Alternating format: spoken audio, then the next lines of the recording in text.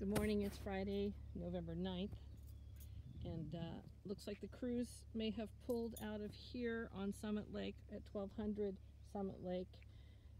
The campfire is broken out, devastating areas of Butte County, and who knows if those crews are up there helping at this time. But I do want to show you these piles of stumps that are being removed by PG&E subcontractors from 1200 Summit Lake Road. In my experience, PG&E does not rip out stumps like this. They cut the trees off and leave the stumps in the ground. That's my observation.